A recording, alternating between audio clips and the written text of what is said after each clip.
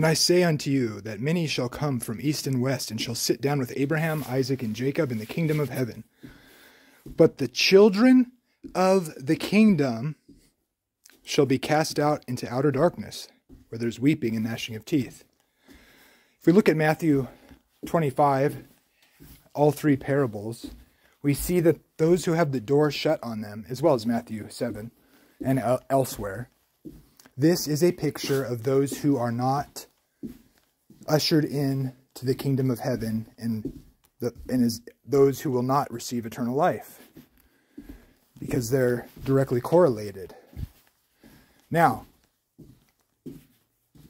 if you think saved people can't walk away from the faith, tell me, how are the sons of the kingdom, who are the elect, at least in the old covenant they're the elect, and if we're to transfer the election of the chosen in concept to the New Testament, that's a problem. No, the elect are those in Christ, in covenant relationship with God. Therefore, the many, many warnings in Scripture are clear. You must remain. You must keep in memory. You must not turn back like the wife of Lot. And anyone who tells you otherwise is a false teacher, because the facts on the ground are, if you turn back in unbelief, all unbelievers will suffer the lake of fire. Now, there's different ways to understand unbelief. I'm not arguing for any particular view.